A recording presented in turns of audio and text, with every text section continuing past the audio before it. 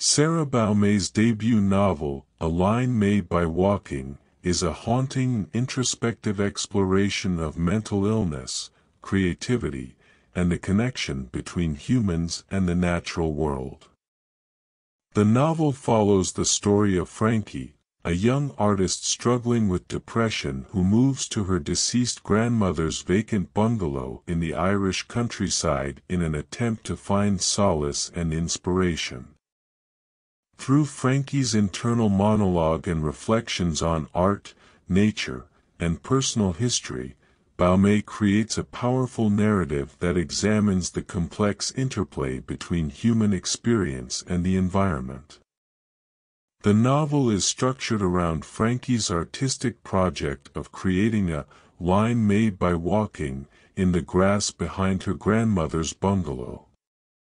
As she walks back and forth along the same path, Frankie contemplates the nature of art, the transience of life, and the fragility of the human mind. Baume's prose is introspective and poetic, with a strong sense of place and attention to detail that vividly brings the Irish countryside to life. Through Frankie's observations of the natural world around her, Baume explores themes of renewal and decay, highlighting the beauty and brutality of the cycle of life. At the heart of the novel is Frankie's struggle with mental illness. Baume portrays Frankie's depression with sensitivity and nuance, capturing the complexity of her emotional and psychological state. Through Frankie's memories and reflections, the novel examines the way mental illness can distort a person's sense of self and their relationship with the world.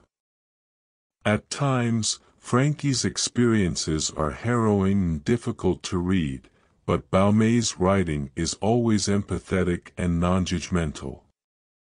She acknowledges the reality of Frankie's pain while also recognizing the moments of beauty and connection that can emerge from even the darkest of experiences. The novel is also a meditation on the nature of creativity and the role of art in shaping our understanding of the world. Frankie's reflections on art and the artistic process are insightful and thought-provoking, and Baume captures the ways in which art can serve as a means of coping with pain and making sense of the world around us. At the same time, she is careful not to romanticize the artistic temperament, acknowledging the toll that creative work can take on a person's mental health and relationships. Throughout the novel, Baume's writing is marked by a deep sense of compassion and empathy. She brings a rich cast of secondary characters to life, including Frankie's parents, her ex-boyfriend, and her eccentric neighbor, Mrs. Quigley.